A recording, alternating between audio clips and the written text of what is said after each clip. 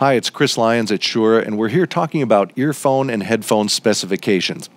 And here to help us out is Shure's own Matt Engstrom. Now, Matt, when people are buying earphones and headphones, they're very often confronted with a whole list of technical specifications, either on the package or on a product spec sheet, and a lot of times these are just confusing. So I thought we'd talk about a few of those, and you can help to clarify them. The first one on the list, frequency range. What is frequency range, and why is it important? A frequency range specifies the overall range that a headphone or earphone will operate from where it starts producing sound to where it stops producing sound, typically from the very lowest of the lows to the very highest of the highs. Okay, and how is frequency range different from frequency response? Well, frequency range is usually two numbers. A frequency response is often a picture that would indicate the actual sound of the headphone. It'll show the overall shape of the sound. Meaning exactly how the headphones or earphones responds to different frequency ranges. Right, and it's perfect for a quick way to identify if a product might have more or less bass or mid or treble. Now, I know that when we're talking about earphones, there's an additional variable that comes into play that varies from person to person. What's the story there?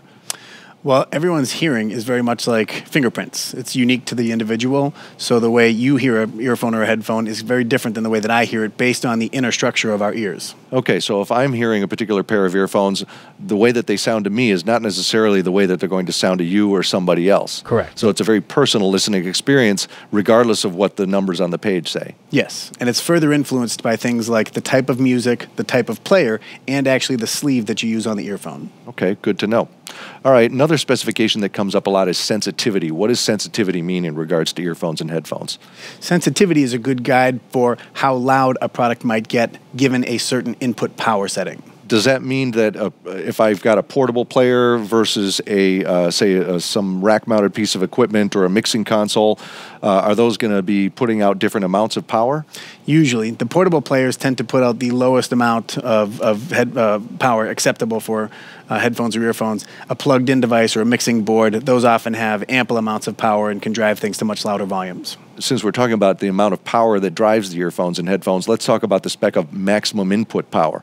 What is that going to tell me, and what's a typical number that we might see? Well, a typical number in a portable headphone type product or studio headphone type product would be about a watt of power. In some applications, in particular DJ, the headphone amplifiers can put out up to 3 watts of power. That's a huge amount of power for something that's right next to your eardrum. So maximum input power is also a guide to say if you go above this or even up to this range, you may cause damage to your product. Okay, so really it's a way of me being able to gauge whether the earphones and headphones are a good match for the product that I'm going to plug them into and the amount of power that's being supplied. Right.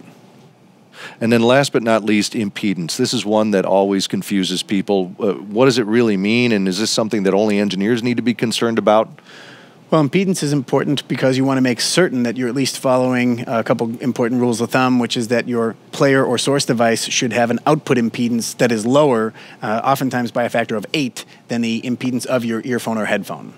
Okay, so that means if my music player's got an impedance of, say, 8 ohms, then I'd like the impedance of my earphones and headphones to be at least a few times higher than that. 64 ohms would be a good rule of thumb. It's never an absolute by any means, but you'd definitely be safe if your headphone has an 8 times greater impedance than your output amplifier. But it's not the case that if I compare 2 pairs of headphones and one has an impedance of 62 ohms and the other is 64 ohms, that doesn't mean the 64 ohm one is better, does it? No, it's definitely not a gauge of better. Sometimes it could mean more appropriate or less appropriate for certain type of products, but it often doesn't have a direct correlation to a specific sound quality or volume level or sensitivity level. So ultimately, though, all these numbers aside, what's really the best way for someone to compare 2 pairs of headphones or 2 pairs of earphones? Find a store that has the model you're curious about and go there and test it out. Because really you can only trust your own ears more than anything else. Right. Great. Well, thanks for helping us to understand more about earphone and headphone specifications. If you'd like to learn more about Shure earphones and headphones, please visit Shure.com.